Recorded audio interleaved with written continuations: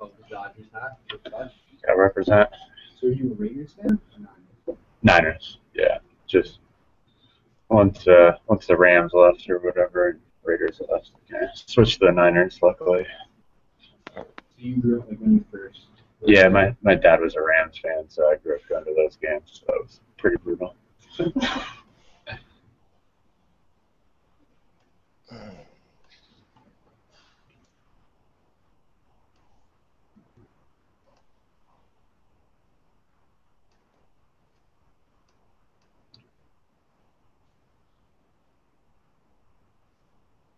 Are you a basketball guy at all? Warriors? Lakers. Yeah, it's all LA teams except for the Niners, pretty much. All right. So, hello everyone. Thanks for tuning in. My name is Chris Thomas. I'm the digital media manager for the New York Cosmos, and today we're lucky to have our starting goalkeeper Kyle Reynish joining us. A little bit of information about Kyle. Kyle joined the Cosmos from Real Salt Lake, where he had been since 2007. He grew up in California, had a standout career at UCSB, where he won a national championship. Kyle started all 3 of our regular season games so far in the NASL, and he's joining us live from our training complex at Mitchell Field. Kyle, thanks for joining us. How's it going? Good. How are you doing? I'm doing very well. Kyle, you've been in New York for a few months now. How has the move to New York gone? How are you enjoying living here? Yeah, it's been great so far. Very impressed. Make it into the city a little bit here and there, and it's New York obviously has a very special energy and special dynamic to it. So I've really been enjoying everything out here so far. And have you had a chance to see New York City at all? Have you seen any sights or? Yeah, a little bit. My mom was in here a couple weeks ago, so I was able to check out the Rockefeller Center and some cliche touristy things like that. Still hoping to catch up and do a lot more, but made it to a Yankees-Dodger game, which I was really excited about, and some things like that. So it's been great. Very nice. Did you wear your Dodgers hat to the? I did. I took some heat from the Yankee fans, but it was well worth it to get to see such a marquee matchup at Yankee Stadium. Well, cool. So to kind of dive right in, what's been the dynamic amongst the keepers here at the Cosmos between you, Jimmy Maurer, and Chad Calderon? Are you guys pushing each other? Is it competitive? Is it a good group? Yeah. I think it's been really good so far. I mean, both Jimmy and Chad are very good goalies. So I think every day, everybody's going as hard as they can to make the push that they should be starting and it's their spot. So I think that keeps everybody on their toes, and I think helps everybody improve the fastest. You've been, in the past these 3 games, a pretty aggressive keeper, liking to claim the ball and taking command of your box. Is that how you are in general as a keeper? Has that been a strategy you guys have been employing these first 3 games? Probably a combination of both. I think Gio pushes some things playing out of the back and stuff that I always hadn't been very comfortable with doing, but it's something we've worked on a lot. So definitely a lot more comfortable now playing some stuff out to the center backs and putting them in some tougher positions to play out of. But I feel like I've always pretty much played that way as far as coming out for balls, defensively and shot stopping and things like that. So, to that point, what is the team going to learn from the recent match against the Carolina Railhawks? Have you guys had a chance to regroup and take some lessons from it? Yeah.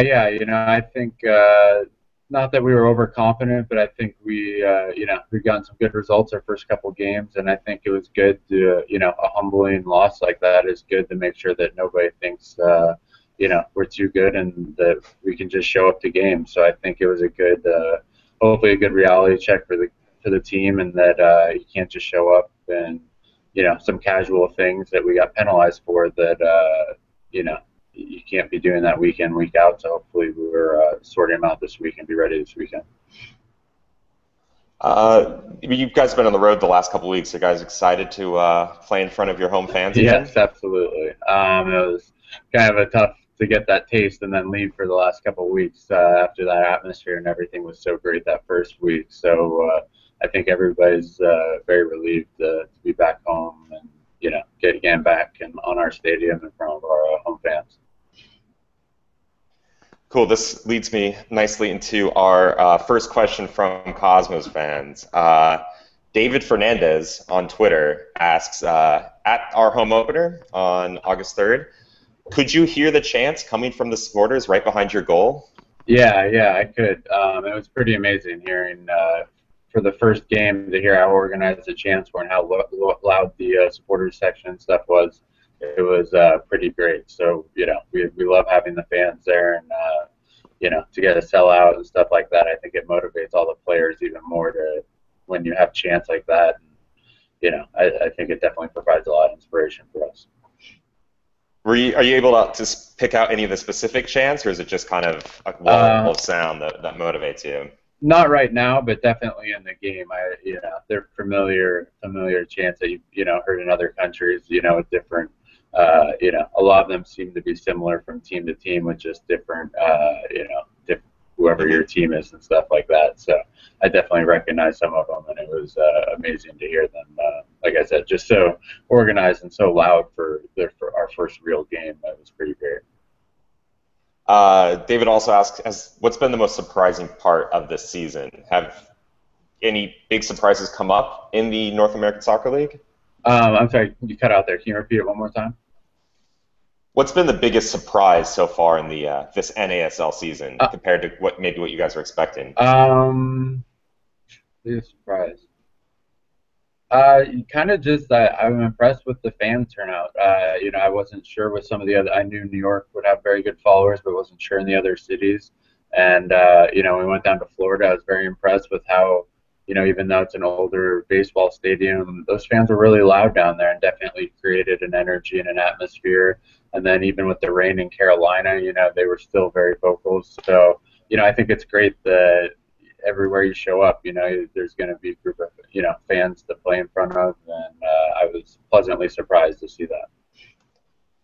All right, Jen Lee on Google Plus asks, what is one of the biggest misconceptions people think about goalkeepers? Misconceptions. Maybe sometimes that every time it's a goal, it's our fault. A lot of other things sometimes have to break down in front of us for the ball all the way to get all the way back there. But at the same time, you never want to. You take responsibility for every goal that goes in. So sometimes things like that, or some things are a lot more difficult than maybe we'd make them look. Some saves that are right at us, the ball could be knuckling, and you might not be able to see.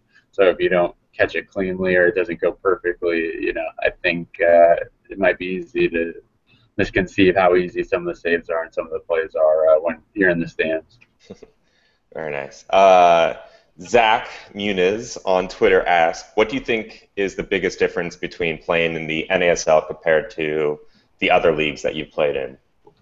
For me, maybe just the soccer-specific stadiums.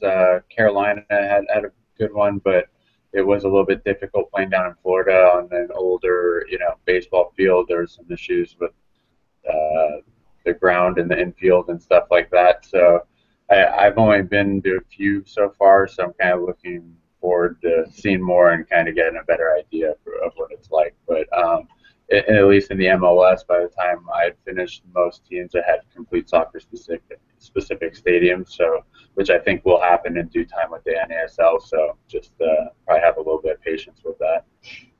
Okay.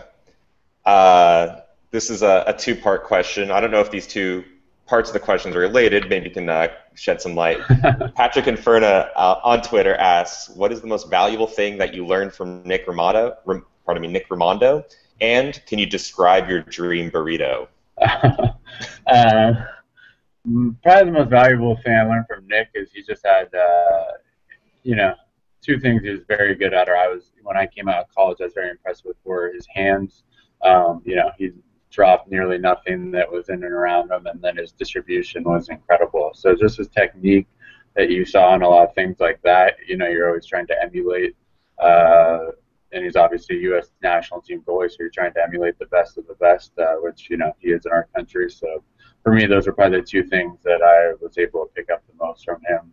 And then as my favorite burrito, in Santa Barbara, they made one called the California burrito that was steak, guacamole, sour cream, and French fries.